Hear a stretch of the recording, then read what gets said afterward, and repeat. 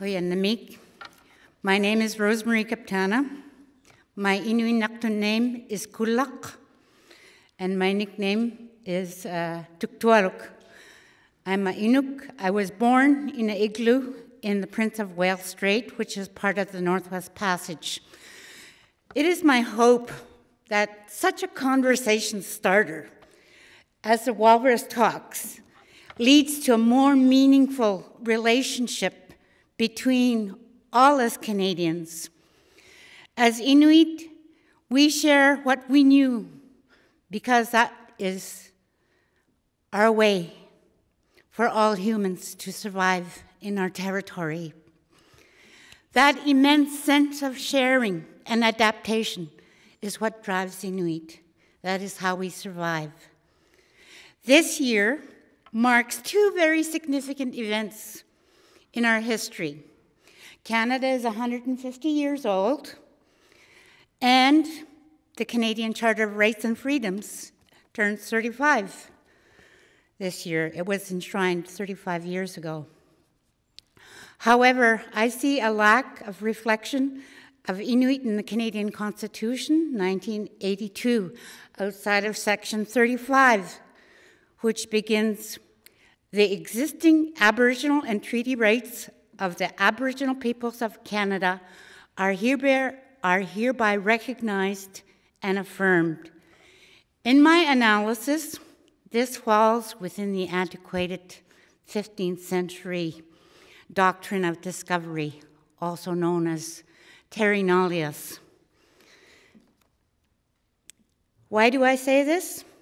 When outsiders arrived in Canada, they did not find Indigenous peoples in chaos, but in highly organized governance structures.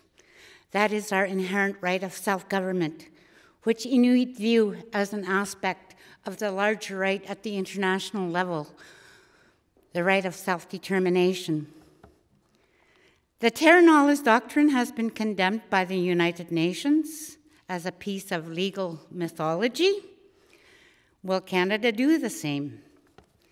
Inuit desire a better Canada, a Canada that's inclusive and reflects the reality of Inuit by virtue of an explicit recognition in Canada's highest law, the Canadian Constitution, 1982, meaning our inherent right of self-government.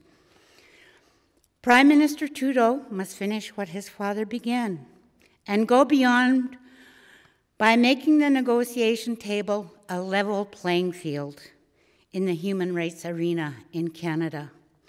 What are the barriers outside of uncertainty and fear-mongering to our recognition?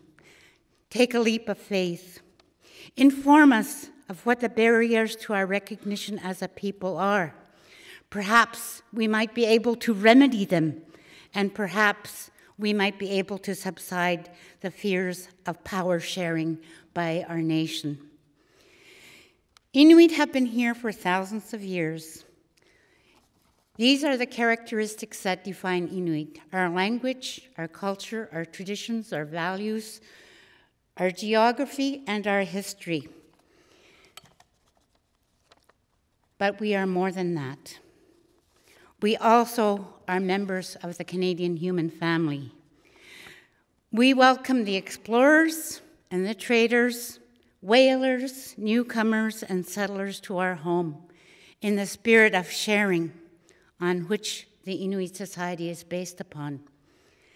These were the people whom my grandmother said we had to help. My hope, my vision is that one day this same sense of sharing will be reciprocated. We Inuit have a proven track record of nation building and have achieved recognition of the inherent right of self-government during the 1992 Charlottetown Constitutional Talks.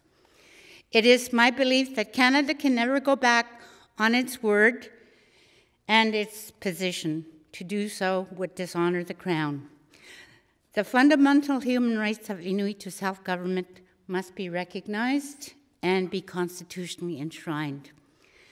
The concept of sharing might well be adopted by Canada in its attitudes and its approaches to the Inuit.